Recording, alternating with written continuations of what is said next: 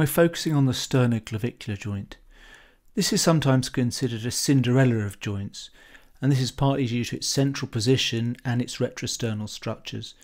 Previously, it's been difficult to image with conventional imaging, and there's been a reluctance or a high threshold for treatment, and there's also been a previous paucity of knowledge and research. This is an example. This is a picture of the anatomy of the sternoclavicular joint from an anatomy textbook.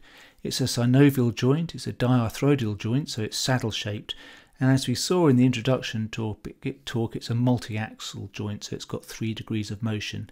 However, as surgeons, what we've noticed is the anatomy of this isn't quite what we see in the textbooks, and in fact a publication by Millicent et al. In 2014 has shown us the real anatomy. So rather than the end of the sternoclavicular joint mimicking the AC joint, in fact it's slightly different. So actually only a third of the joint is intra-articular.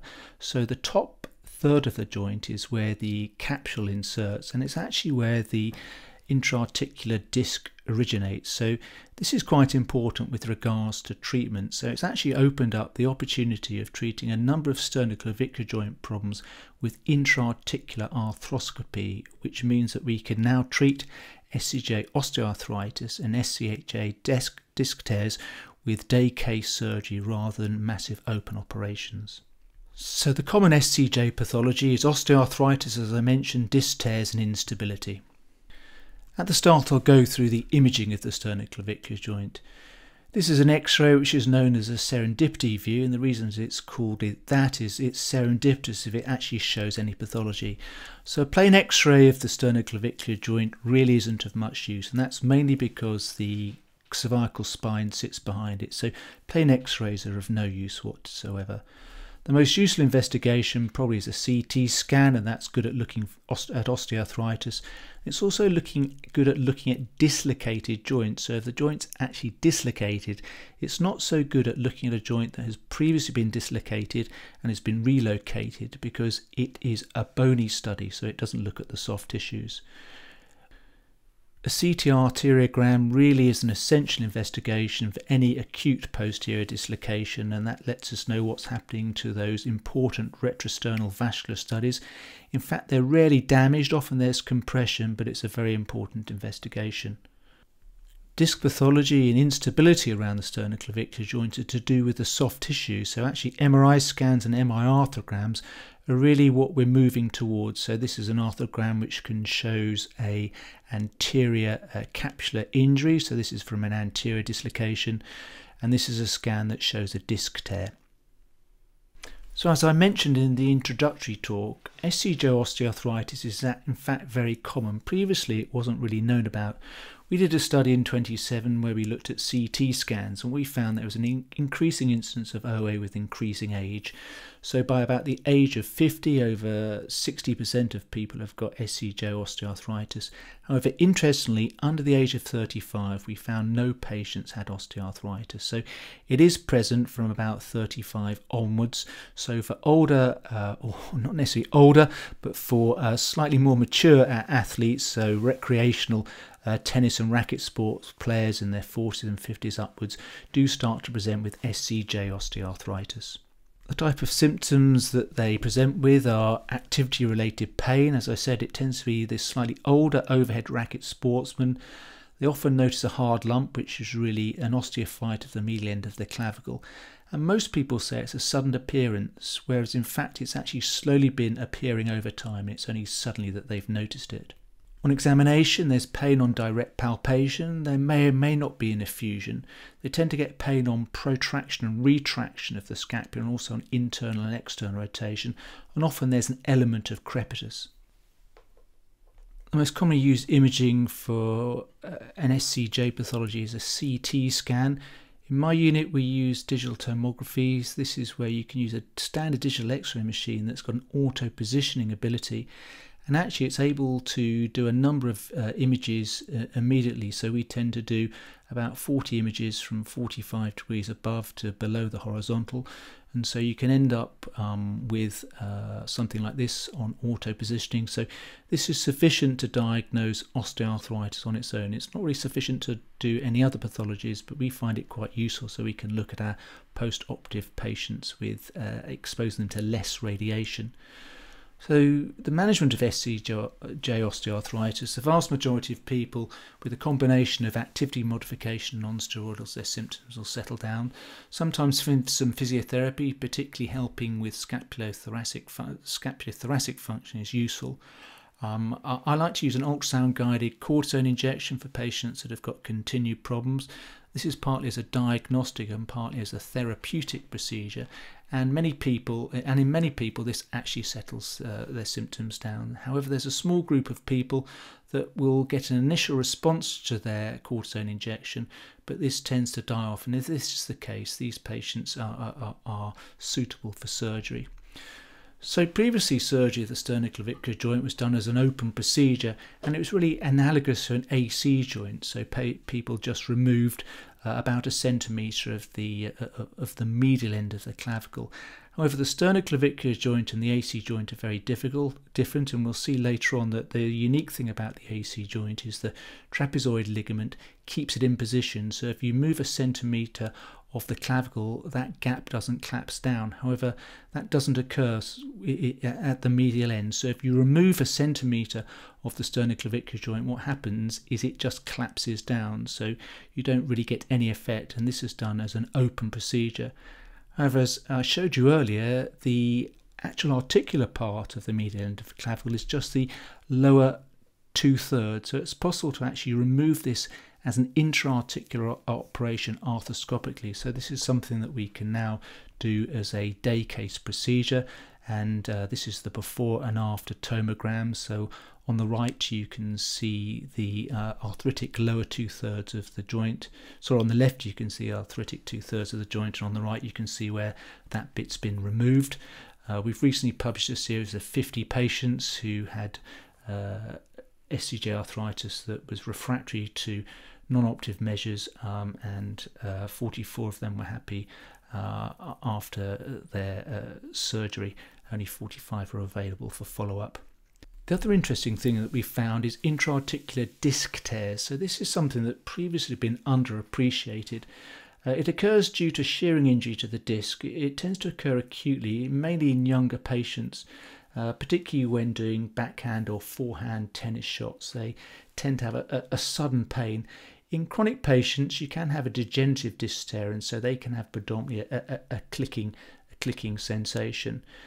Clinically, it's diagnosed by a clicking and pain on protraction and retraction. Patients almost have a bit of a pseudo subluxation, so as the medial end of the clavicle is clicking over the torn disc, it appears to jump. So some people think that the joint's almost dislocating. Diagnosis is with an MRI scan with dye-in, so MR arthroscopy, and you can get edema and a wavy appearance to the disc. Once again, the management is activity modification and anti-inflammatories and physiotherapy initially. Most people don't respond to that. However, quite a lot of people do respond to a therapeutic stroke diagnostic cortisone injection. However, once again, there's a small group of people that don't respond to that, and they undergo surgery. And we've recently published a series of 14 patients, 10 of whom were young, who'd had an acute disc tear, that all did well following arthroscopic surgery. Sternoclavicular joint instability seems to cast an equal amount of confusion and concern with many physicians. The sternoclavicular joint is stabilised by static stabilisers and dynamic stabilisers. So the static stabilisers are initially the bones, so the medial end of the clavicle and the sternal or the clavicular notch on the sternum. The intrinsic stabilisers are the disc and the anterior and posterior sternoclavicular joint ligaments, and the extrinsic stabilisers are the rhomboid and coracoclavicular ligaments and the intraclavicular ligaments. There's some very important dynamic stabilisers to the sternoclavicular joint, and the main ones are the sternocleidomastoid and the sternal part of pec major, but also subclavius. So previously, sternoclavicular joint instability has been divided into traumatic and atraumatic causes. However, more recently, like the glenohumeral joint, we've got a better understanding, and actually rather than traumatic and atraumatic, we talk about traumatic structural, atraumatic structural and muscle patterning, so non-structural. So starting with traumatic SCJ dislocations, these are very rare and account for less than 2% of upper limb injuries. They tend to have a very high mechanism of injury and tend to be related to contact sports and road traffic accidents, motorcycling, falling off horses and the such. The mechanism of injury for an anterior dislocation is always indirect, so it tends to be a blow over the anterior lateral aspect of the shoulder, which then levers the clavicle out and dislocates the medial end of the clavicle anteriorly. Most posterior dislocations are indirect again, so this is a blow on the posterior lateral aspect of the shoulder, so example in a ruck or a scrum, and once again this pushes the clavicle posteriorly and levers the medial end posteriorly, but it can occasionally occur from a direct force onto the front of the clavicle. However, this is often associated with a fracture. Dislocations can be classified by direction, so anterior or posterior, their severity, so grade 1 a mild sprain, grade 2 a moderate sprain and grade 3 a dislocation, or their status, so they could be acute, recurrent or unreduced. So the management of an acute anterior dislocation, certainly within 48 hours, is a closed reduction. This is something that's best done in an operating theatre, and traditionally the patient has a sandbag between just beneath their shoulder.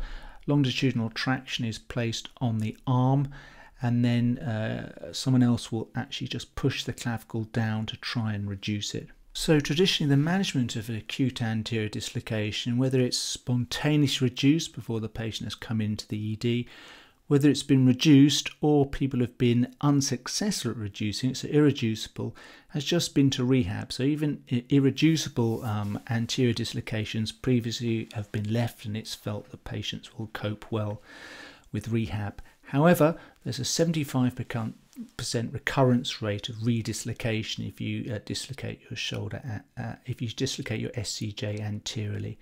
So I'd certainly consider referral for surgical assessment.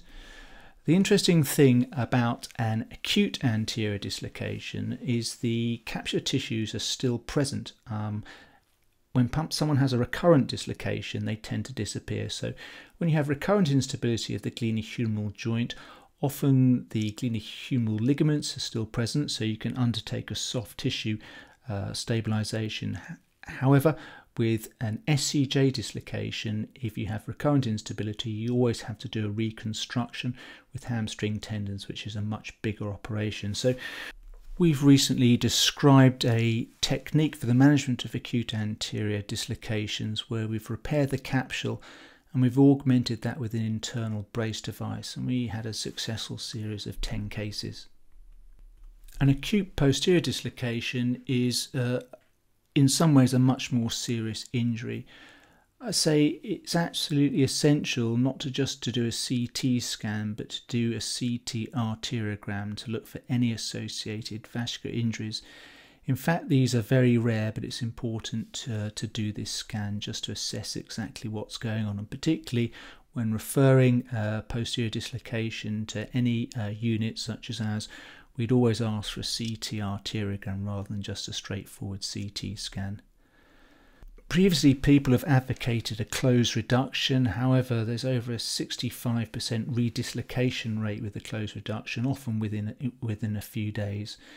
This is certainly not a life-threatening condition, so previously people have felt it's important that you try to get on and relocate these posterior dislocations immediately. Actually, there's probably a 14-day window to get this reduced, so I'd certainly recommend referring this to a specialist centre, and to reduce a posterior dislocation, you do actually need to do a reconstruction. You can't just repair the posterior capsular tissue, so this is where we would normally consider doing a horizontal figure of 8 hamstring tendon reconstruction. These are particularly rare. We're a specialist centre. I've just published a series of 20 posterior acute posterior dislocations that we fixed up within 14 days, but it took me 11 years to collect these, so it's really probably less than 2 a year. So occasionally I do see patients with a persistent posterior dislocation, and this nicely demonstrates what we saw in the introduction talk with regards to scapulothoracic dysfunction. So this is an 18-year-old chap who had a posterior dislocation 4 weeks previously. They'd attempted to reduce it at his local hospital but had had no success and just left it as it was. So he came up to see me, and interestingly, he wasn't complaining about any issues anteriorly.